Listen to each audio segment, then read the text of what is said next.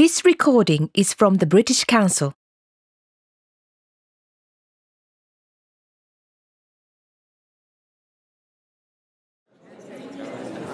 Hi everyone. Thanks for coming to this short presentation on our new product design.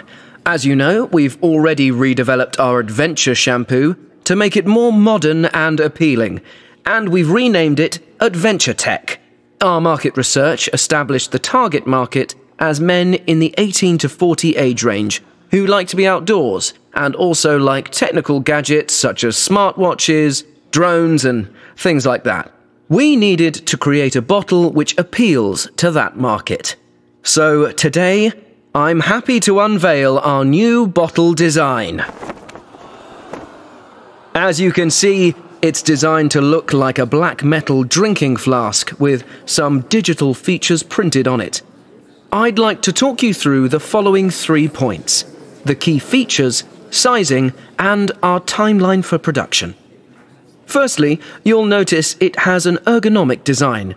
That means it fits smoothly into your hand and can be easily opened and squeezed using one hand.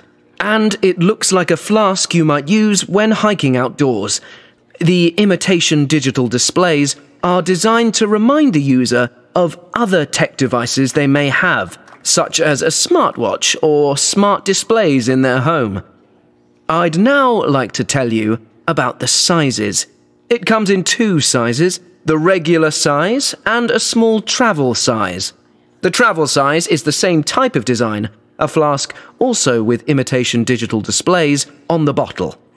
We were thinking of starting with one and following with the travel size in a few months, but we've worked hard and both are ready now. Finally, I'm going to talk to you about our timeline for production. You've probably heard that we're launching in 2 months. In preparation for that, we're starting the marketing campaign next month.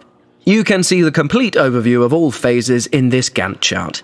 In summary, the bottle's been designed for men who like adventure and technology, and it comes in 2 sizes. The marketing campaign is starting next month, and we're launching the product in 2 months. Okay, so any questions? Feel free to also email me for further information in case we run out of time.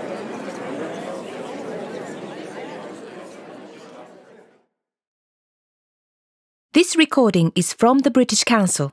To find more activities to practice your English, visit www.britishcouncil.org/learn English.